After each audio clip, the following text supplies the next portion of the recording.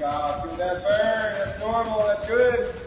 I've gotten more fit than I ever have in my whole life. It's the best. It's better than any gym. Before I could only run about a half mile, and now I'm running races and feel good and feel better about my overall health. It's just been like waking up with a cup of coffee. It's like a lifestyle. Oh, it's great fun. Great way to get fit. You can start at your own level. There are a lot of people here who never really exercise. Do your best to push that burn as long as you can.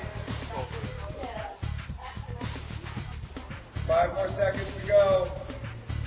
Our objective is to provide a phenomenal exercise, well-rounded program that everyone can afford. Exercise not only affects you physically, but mentally, emotionally. If they can get a great workout, lose weight, feel good about themselves. And that's what we like.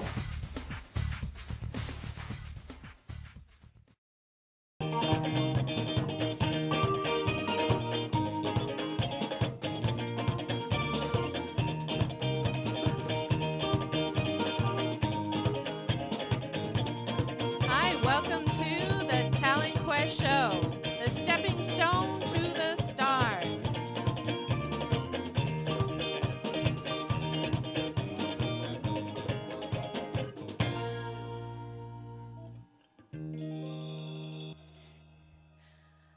Hi, welcome to the Talent Quest Show, the stepping stone to the stars.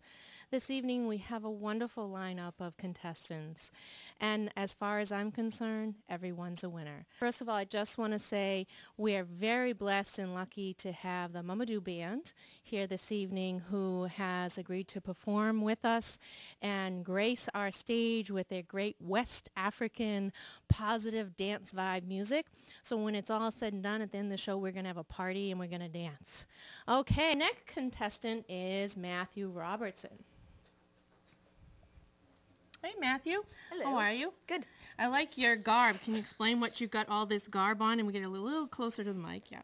I'm doing a Huck monologue, if nobody could guess, but I'm sure everyone could. How do I look? Eh? Great. Yeah. Okay. So you're doing Huck and so tell us about your dreams and aspirations. Well, I hope someday to be on Broadway and to do movies and commercials, and I hope to do that before I turn 50. Well, actually, you have quite a few credits under your belt already. You've been in a number of films and in a number of productions, so I know that you're Broadway bound for sure. Thank you. All right, well, all the best. Have a good time. Thank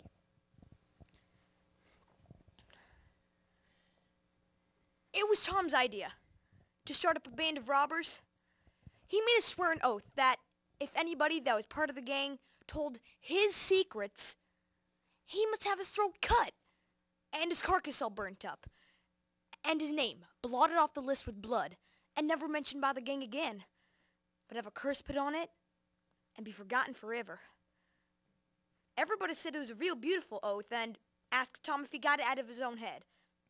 He said some of it, but mostly out of robber books and pirate books, and that every high-tone gang had it. We played robber for about a month, but then I resigned. All the boys did. We hadn't robbed nobody. Hadn't killed no people either. Only just pretended. Then one time, Tom sent a boy about town with a blazing stick, which he called a slogan, which was a sign for the gang to get together. And he told us that he got secret news from his spies that a parcel of Spanish merchants and rich Arabs were coming to camp at Cave Hollow. Plus, they were bringing 200 elephants, 600 camels, over 1,000 Sumter mules, all loaded down with diamonds, and not only had a guard of 400 soldiers. But I didn't believe we could lick such a crowd of Spaniards or Arabs, but I wanted to see the camels and elephants, so I was on hand next day, Saturday in the ambuscade. When we got the word, we rushed out of the woods and down the hill, but there were no Spaniards, or Arabs, or camels or elephants at that. Just a Sunday school picnic. And a primary class at that. We busted it up and chased the kids up the hill. Though all we found were donuts and jam. Though Ben Rogers did get a rag doll. And Joe Harper did get a hymn book and tract. Then the teacher came in. Made us drop everything and cut. Now, I couldn't see the diamonds, and I told Tom Sawyer so. He said there were diamonds, so I said, why couldn't we see them then? He said if I wasn't so ignorant. Plus, if I read a book called Don Quixote, I would know without asking. Anyway, he said it was all done by enchantment. He said there were diamonds, and elephants and soldiers and all that stuff, but we had enemies which were called magicians, and they turned it into a Sunday school picnic just at a spot. So I said, all right, so the thing for us to do is to go after the magicians. But of course, Tom Sawyer said I was a numbskull. I reckon he believed in the elephants and Arabs, and diamonds and camels and all that stuff, but as for me, I think different. Thank you.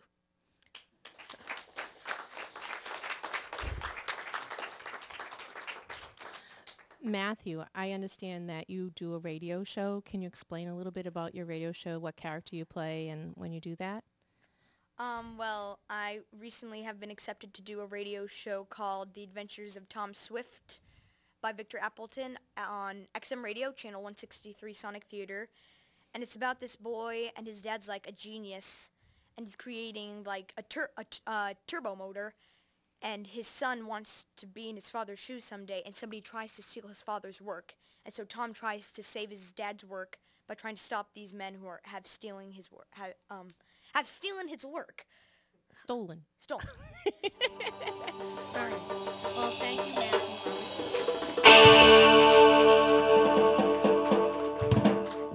Woohoo! Thank you very much. Thank you. Thank you. Thank you for watching the Talent Quest show. Come and watch us again next month. The dates and the auditions should be flashing in the credits at the end. And I want all of our contestants to kiss the audience goodbye. So everybody go like this. And mwah. Good night.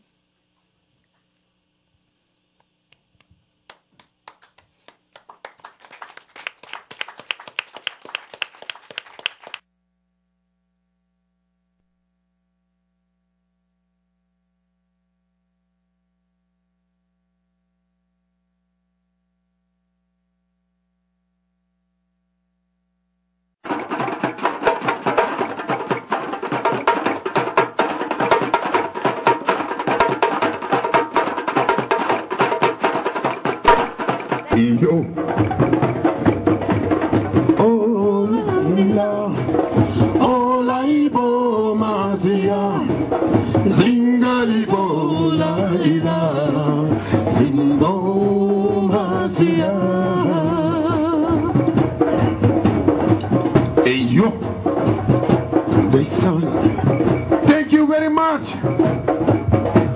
Let's have a peace. Open up yourself. See what you can do with the little you have. Look around you. You can every day. Every day you wake up, you can make somebody happy by giving him one little hope.